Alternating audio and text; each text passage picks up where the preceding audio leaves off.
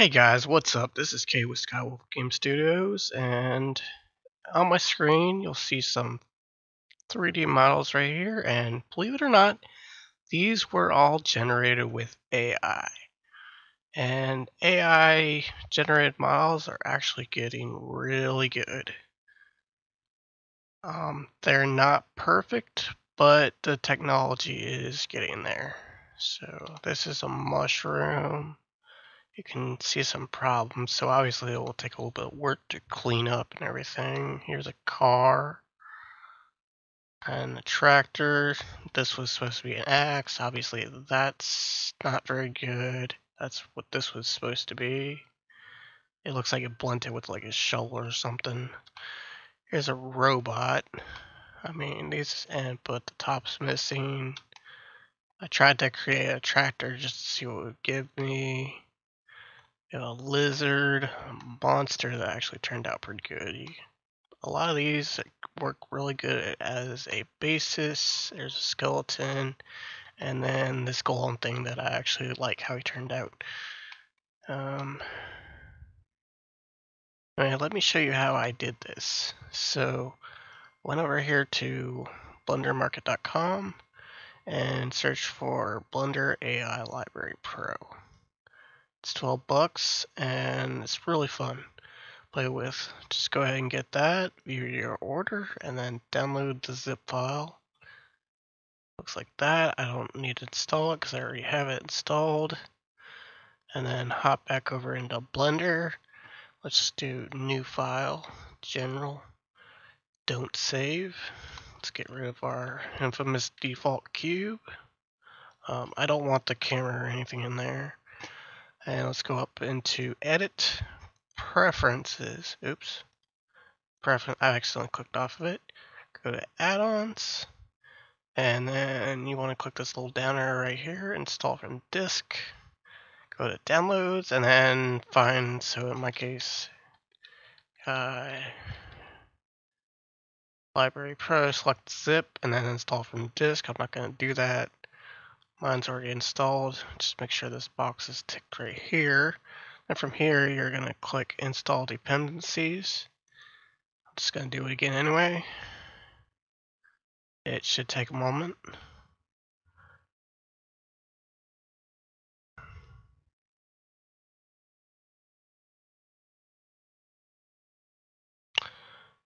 And let's see here, we're good there. So after that's done, just check models, set modules are installed. So you're good there, you can close that out.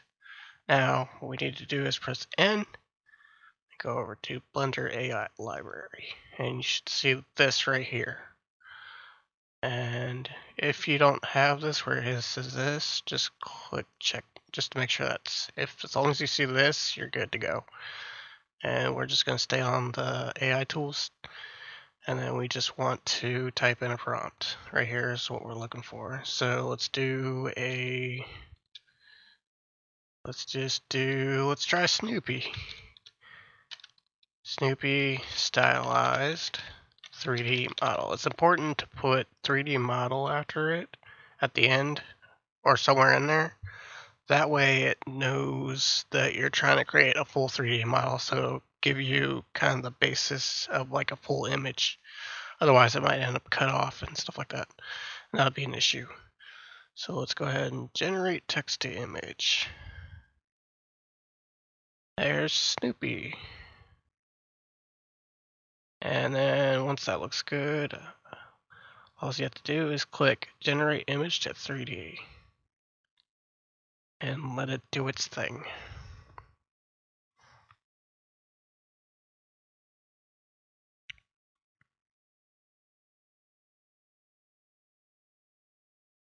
After a few minutes or seconds, you should have, this is your 3D model right here, and then it's generating a sprite based off of it. And this actually is surprisingly good. Let's just turn this around. Z. Except for the feet. The feet look weird, but that's actually really freaking cool. And if we look at the That's probably the best one I've gotten yet. You look at the geometry, it looks like this, but a little bit of retopo could easily fix that, or you could just leave it as is. Let's just go ahead and smooth that out. But anyway, look at that, that's really cool. Let's try another one. JX. Let's do, I'm gonna do 3 of them. Let's do, I wonder if it knows who Pink Panther is. Panther, watch it give me like a leopard or something. Let's see, generate text to image. Not quite, but looks like I took a panther and blend it with like a Pokemon or something. Let's generate image to 3D.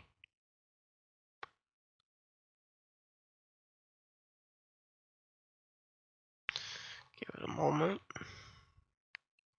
This is the progress bar right here. As soon as you see generate MVS, then you know it's good. And as long as it's right here. These are generated in a GLB file. Alright, so let's look at this. RZ. And that's actually really good too, surprisingly.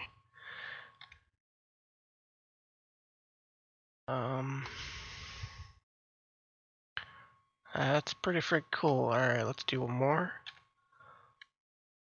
Let's, just for giggles, let's try, let's try pickup truck. I want to see if it can do a pickup truck. I don't know if it can, but we'll try it. Realistic 3D model, and yeah, we'll leave defaults, generate image. That actually looks pretty cool, but can it do it? Let's see. Generate image to 3D.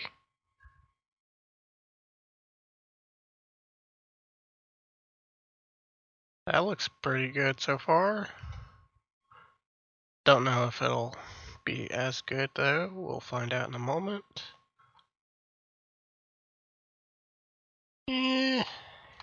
Kinda. Not really. Looks like it struggles with some things. But it's still pretty fun to play around with, in my opinion. And since that one was terrible, let's just drag that one down. Let's just do one more. Let's do a crystal golem. Stylized. Now let's do realistic. Let's see what it gives us. Stick, model, and generate. That looks pretty cool. Let's see what it gives us.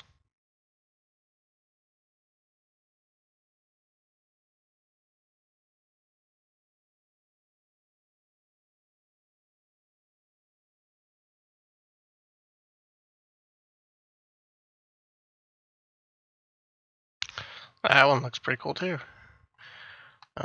Anyway, these models give you a really good basis to work from. Or at least, you know, you can use it as a starting point, or like a base model, or just for inspiration. And then you can like fix it up and stuff like that. But anyway, it's really fun to play with. And I just wanted to show you guys that. So it's there if you want to try it out. I think there's another one in the Blender market, but I forget the name of it. But this is the one I have. And I had some issues, but the developer helped me work through it. And now it's working fantastic.